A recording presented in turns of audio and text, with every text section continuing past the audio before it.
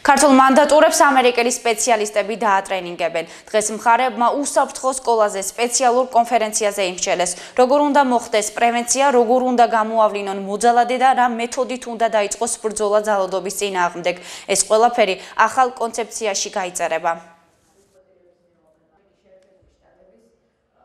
ამერიკის შეერთებული შტატების სკოლის მანდატურთა ასოციაციის წარმომადგენლების ვიზიტი საქართველოში უკვე იქცა ტრადიციად.